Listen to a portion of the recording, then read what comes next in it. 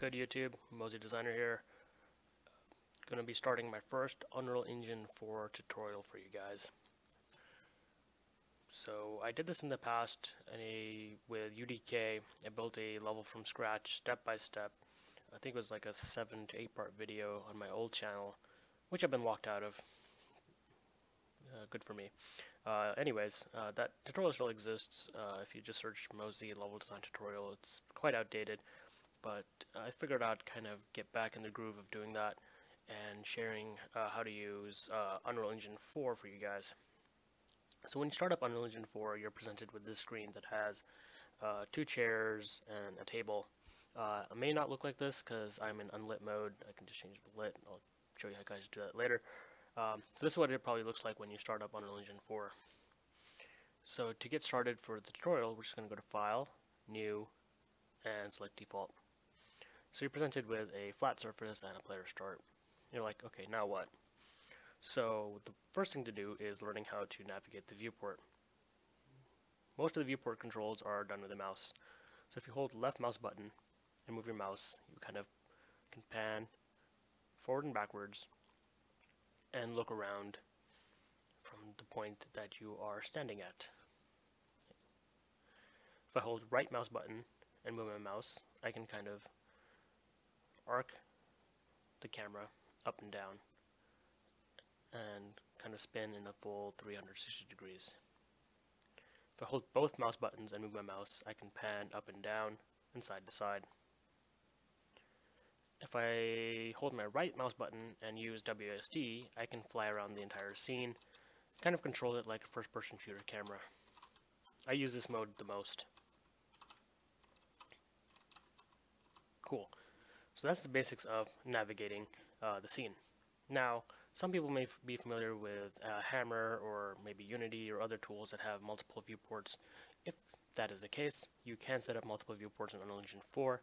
Just go to Window, Viewports, and you have the option to add 3 more viewports. So I'll just add 2 more.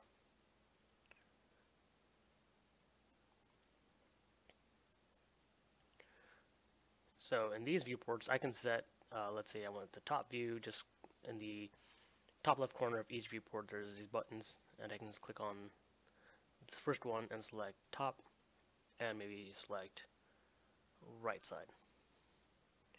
So I can see the top of my scene, and again the same camera controls apply. I can use the right mouse button, use my mouse wheel to zoom in and out, and just kind of see my scene from different perspectives.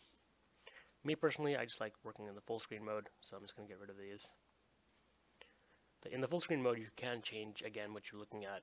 If you go to this top left corner over here where it says perspective, I can change this to my top view, bottom view, left view, right view, front, back, and again to perspective. The next thing is the way the scene is rendered. Right now it is rendered in lit mode with the basic dominant directional light and atmospheric fog. I'll go over the settings of these things later, but for now you can just go to where it says lit, this little button, and change it to unlit. You can also change it to the wireframe mode. You can change it to detail lighting only, and the scene reflections. And I can click on it and go back to my lit mode. Now the next thing to understand in Unreal is how to move things, rotate things, and scale things. So I click on this little square. It has an orange highlight and a widget shows up. That is the move widget. It has an arrow in the z-axis, an arrow in the y-axis, and an arrow in the x-axis. Now if I hit spacebar, it's a short hotkey, I can go to my rotation tool, which has rotation again in the y-axis, x-axis, and z-axis. If it's spacebar again, I come to my scale tool. I can scale in the z-axis, I can scale in the y-axis and the x-axis, and this centerpiece is a global scale. Hit spacebar, come back to my move tool. Now to move an object, I just have to left click and hold on any part of the widget. As you can see, the cursor turns into a hand holding that widget.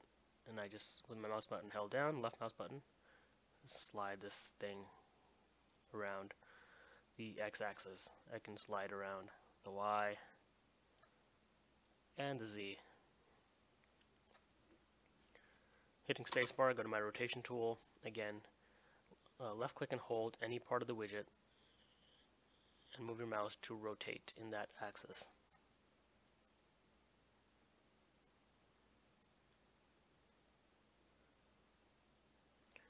Spacebar again.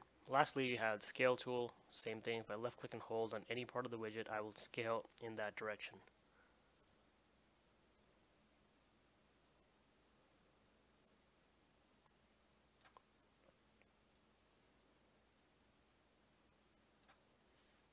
Now, you may be wondering, how do I actually change the actual settings of how much I want to move, how much I want to rotate, and how much I want to scale? As you can see, when I was scaling, it was quite large.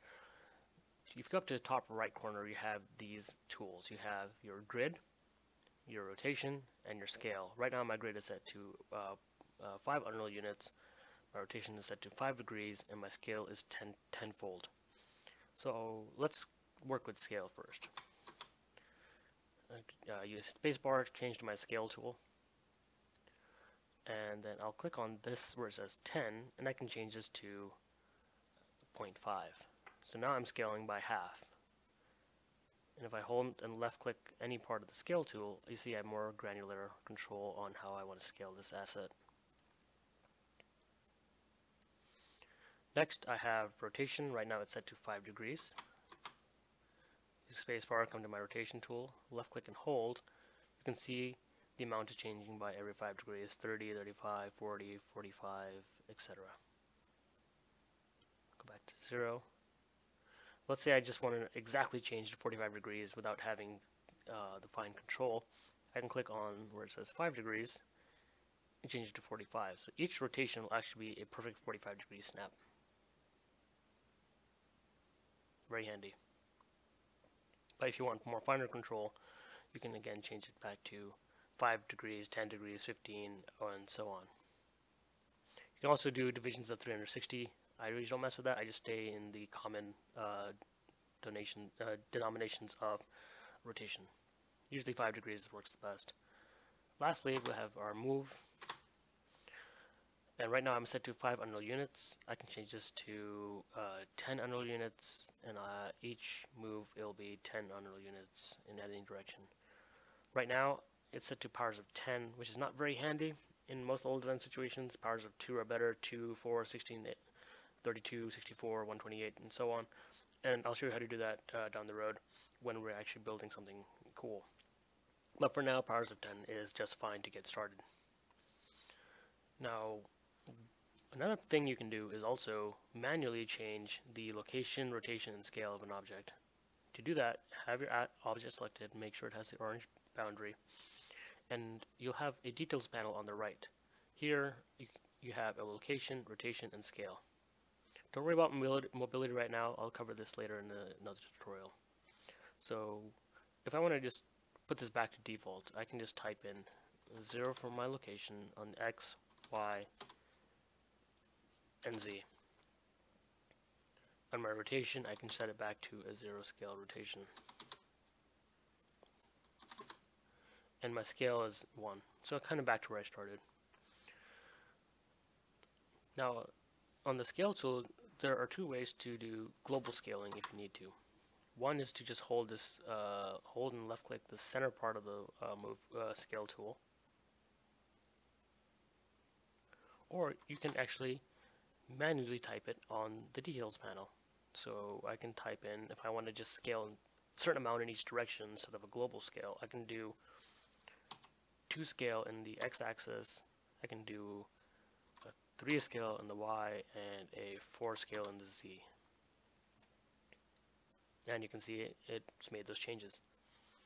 I can go back to my default 1, 1, and 1. And let's say I globally want to scale this the same value in all axes. So I just can lock my scale by clicking this little lock tool at the far right corner of scale and type in a value of 2. The whole thing scales by 2. 6, whole thing scales by 6. 0.5, whole thing scales by 0.5. 1, back to normal. And I can unlock it to make sure I don't globally scale it by accident when building the scene. So that's kind of the basics of how to navigate the viewport, how to move, rotate, and scale an asset. Now using those, combining all those together, I'll make a simple box room. So to get started, we'll just click on our square here with the move tool selected. A fun shortcut is to clone pieces to build fast. So what I like to do is you hold Alt and left click on any part of the move tool, and I can clone this exact shape and snap it into place. I can hit spacebar and rotate this. Go back to my move tool again by hitting spacebar shortcut and just line that into place. Again, I can Alt and left click this part of the move tool and clone this in this direction. And I do that a third time and then hit spacebar and rotate 90 degrees using my move right click WASD, kind of getting different angle, right click and hold with WASD, sorry, and using my spacebar to get to my move tool again, I can snap this wall into place, and then I can Alt left click and hold this part of the move tool and drag this wall into place, and I have a box room. Kind of hard to see right now because I have lighting on and shadows are being casted. I don't have the right light settings to make this look good. So for now, what we can do is just go to where it says lit in the top left corner and change it to unlit. And there you have it. You have your first box room in Unreal Engine 4. Hooray! Using this method, you can actually gray box a space very fast. So hopefully this was informative to get you started on the basics of Unreal Engine 4. Please comment and subscribe.